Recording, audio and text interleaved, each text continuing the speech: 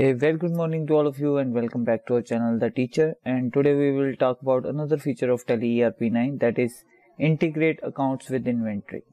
So if at gateway of Tally, if you press F11 key for features and press enter on accounting features, then you can find that feature here.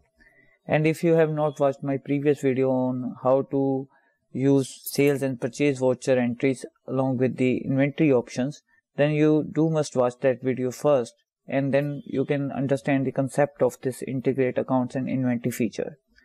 So in the previous video I have told you that you can set this option maintain accounts only to know if you want to use Tally ERP 9 for inventory purposes. So after disabling this feature, setting it to no, and integrating accounts with the inventory, setting this option to yes. Let me save this by pressing Ctrl A. And if now we move to display, accounts book, sales register, then you can see all the sales voucher entry here. So the total sale value is 23,069 rupees. And we have two vouchers here, 9,440 rupees and 13,629 rupees. And the sum of these two values is 23,069 rupees. So here one thing I would like to tell you that if I press enter on this voucher, then you can see the details of the sales voucher entry, and here you can see the sales amount is rupees 8,000, whereas we have two taxes, SGST and CGST, amounting to rupees 720 rupees each. So the total value is 9,440, whereas the sale value is 8,000. And the second voucher is the sale total value is 11,550. Whereas the total sales voucher value is 13,629. So if we go outside at the gateway of Tally, and here if you move to the profit and loss entry, and here you can see the total sales amount is 19,550 rupees. So in profit and loss, you always see the sale value without the taxes. Like as you can see here, the first total sale value is 8,000. And the second voucher value is 11,550 rupees. That is excluding these tax values from both of these vouchers. So you should note that down. And if we see display, accounts book and purchase register, then here you can see all the purchase voucher entries at one place. That is what this purchase and sales registers are for. And here you can see that the first purchase amount is 18,290 rupees and the next one is 28,438 rupees. And if I press enter on this voucher, then you can see that the purchase value is 15,500 and the next voucher total purchase value is 24,100. So in the purchase and sales registers, you see the value along with the taxes, whereas in the profit and loss, if we see the purchase amount, then you can see here the total purchase amount is 15,500, that is without including the taxes, and the next amount is 24,100 rupees. Whereas in profit and loss, you only see amount related to purchase and sale ledgers. And the next thing I would like to show you here is that the closing stock value we have is 13,300 and we have a gross loss of 6,750 rupees. So if we calculate this, like we have a purchase value of 39,600 rupees and a sale value of 19,550 rupees, and if you deduct this sale amount from the purchase, add the closing stock to it, then you get the gross loss of 6,750 rupees. But if I show you the sales and purchase vouchers, then you can note down that we are selling the items at a higher price. Like if you see the rate list of these items here, motherboard 3,500, processor 6,550 rupees and mouse and keyboard 750 rupees each. And whereas if we see the sales register right here, so we are selling the mouse and keyboard with a 50 rupees increase in the price, that is rupees 800 for each piece, whereas motherboard for 3,750 rupees and processor for 7,000 rupees each. So we are selling the items on a higher price, but still we are getting a gross loss value here. So that is what I am trying to explain you here, that why we are seeing this gross loss and from where it is getting this closing stock value. So in my previous video I have shown you that how you can use purchase and sale as vouchers or as invoice. So here the first voucher we have the purchase voucher, and you can see there are no items under the name of item list, and you also see that the purchase ledger section is empty, whereas the purchase account ledger is at the bottom of the item list. So we need to change this, as we have changed the voucher type to invoice later on. So we have to update this voucher as well.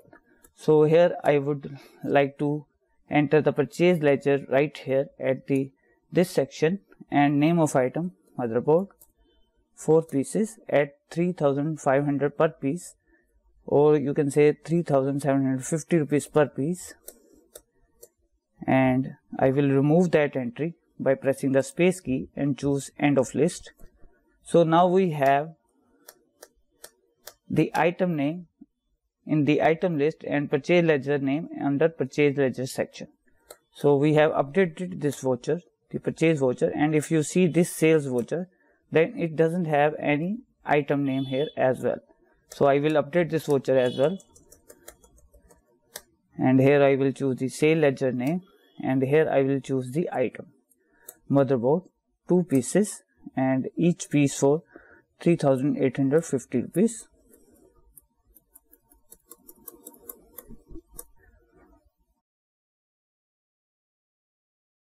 So here in profit and loss, now you can see that the total purchase amount is now 39,100 rupees and total sale amount is 27,250 rupees. Now you can also see a increase in closing stock value, that is 20,700 rupees, and now we are getting a gross profit of 8,850 rupees.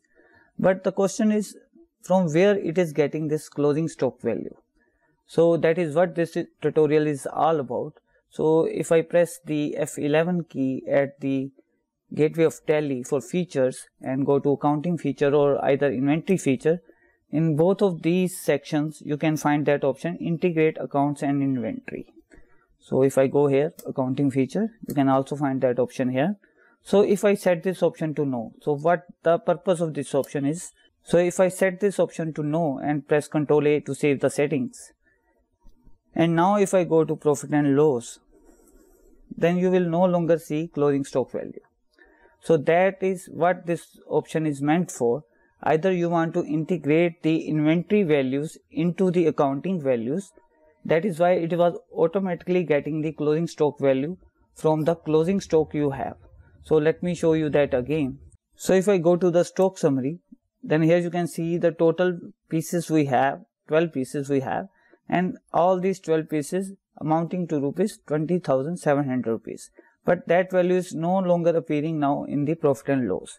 So if I again go to the gateway of Tally, press F11, go to accounting features and enable this feature, integrate accounts and inventory, and now if I go to profit and loss, then from the closing stock it will automatically fetch that value and will integrate that value into profit and loss. That is why you see an automatic closing stock value under profit and loss.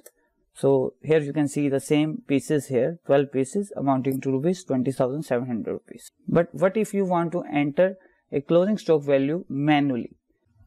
So what you can do, you can go to the accounts information, ledger, and create a new ledger and name it closing stock. And that will fall under stock in hand group. So if you have a previous stock, the previous year's stock on 31st March 2017, that value you can enter here. Let's say we have a opening stock of rupees 10,000 and save it yes. Now we want to enter a closing stock value manually, and for that I will alter that ledger. You cannot add closing stock by entering a voucher. So you can create a new ledger account, name it closing stock, and later alter that ledger closing stock, and you can enter the closing stock value right here.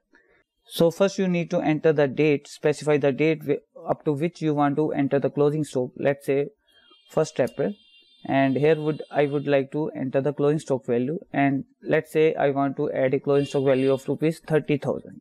Now I save it, and now if I go to profit and loss,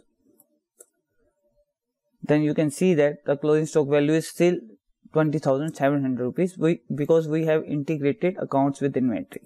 So if I set this option to no, and now if I go to closing stock, profit and loss, and now you can see the closing stock value that you have manually filled under the closing stock ledger. So that is how you can manage opening and closing stock values while integrating accounts with inventory. And I hope you will like this tutorial. Let me know by liking, sharing and commenting on this video, and do subscribe to our channel for more upcoming tutorial videos. Thanks for watching and have a wonderful day.